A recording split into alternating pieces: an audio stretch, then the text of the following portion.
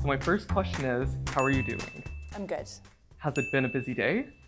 Yes, very. What's something amazing that has happened this month? Oh, I was just telling Ryan I went to Algonquin Park and got to see the fall colors. Oh, nice. And how do you start your day? Oh, a cup of coffee. Okay. Yeah. And how do you end your day? Oh, not a cup of coffee. Reading a book. And what do you do here at McMaster? I'm a professor. And how long have you been working here at McMaster? This is my 3rd year.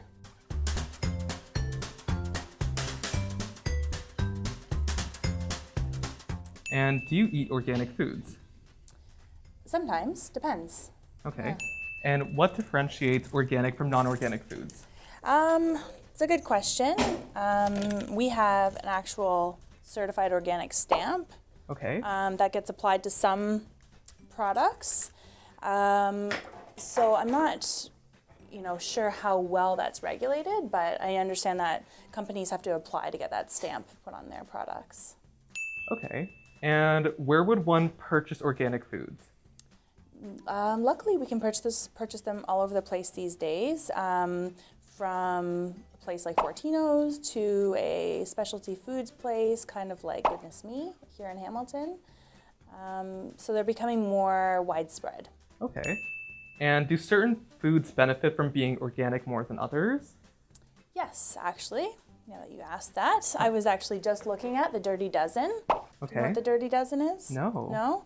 All right, so according to the Environmental Working Group, which is kind of a conglomeration of experts looking at various different topics, there's the Dirty Dozen. So these are the dozen foods that people should think about consuming that are organic. For example, strawberries, spinach, nectarines, apples, really anything that you eat that you'll also be eating the skin of, it should be organic. Or you should choose organic more often than not. Grapes, peaches, cherries, pears, tomatoes, celery, potatoes, those are grown in the ground, bell peppers, as well as hot peppers. And are there health benefits to eating organic? Organic products sometimes are more expensive, so you have to find that balance. So if you're spending all your money on a few organic products, is that going to yield good health? Probably not. It's probably better to be selective about the organic products that you buy so that you can continue to include lots of different varieties in your diet.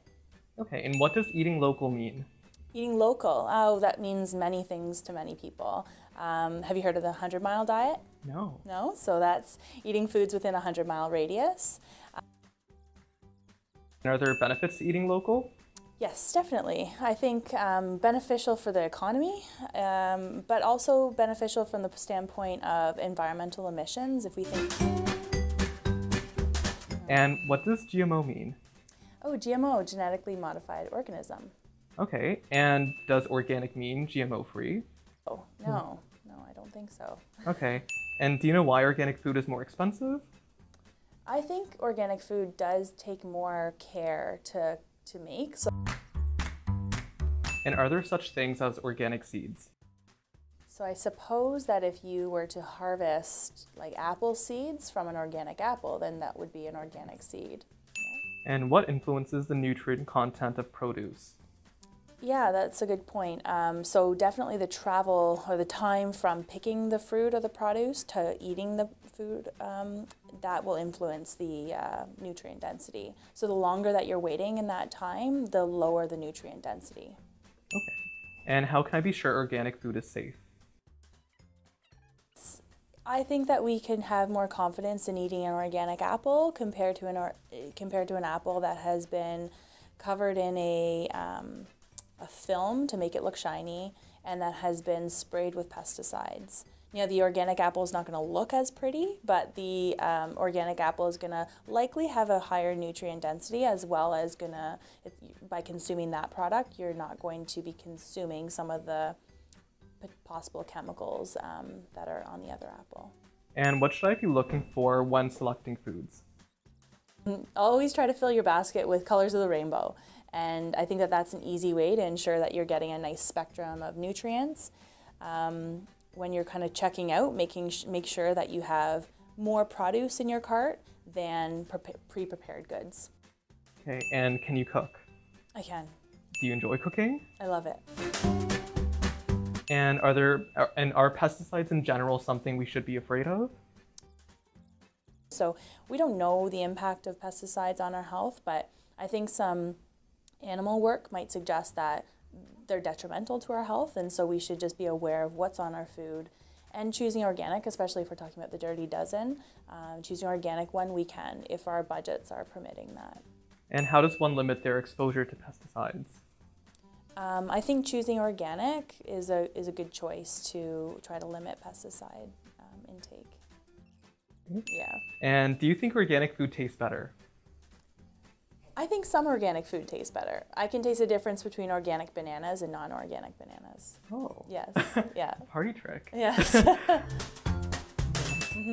So some diets emphasize eating organic. Why do you think that?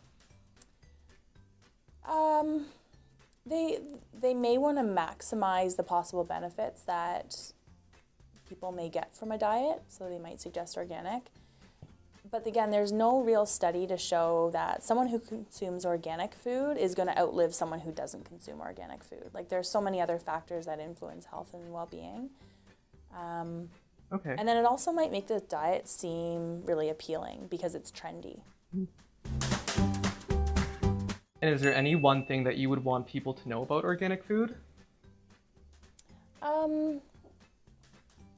Well, I think that we should just be thinking about trying to choose organic food wisely. So if we're talking about the dirty dozen, try to choose those organic foods when you can, if your budget permits. But if it means cutting out all of the other good things that you're out eating in your diet because you're spending all of your money on organic food, then that's not a good choice. Also think about when you pick up a pack of organic granola bars, how different is it from the non-organic granola bars? Is that really where you should be spending your money? And is wine organic? Oh, there are some organic wines, yes. Okay, and what are you reading right now?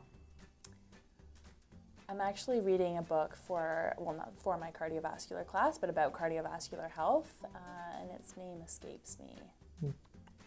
But one of my favorite books is actually on the shelf over there, Bloodletting for Miraculous Cures. I don't know if you can see it, the red one there, just below my mindfulness book. Can we find it? Oh yes, it's on the right-hand side, yeah.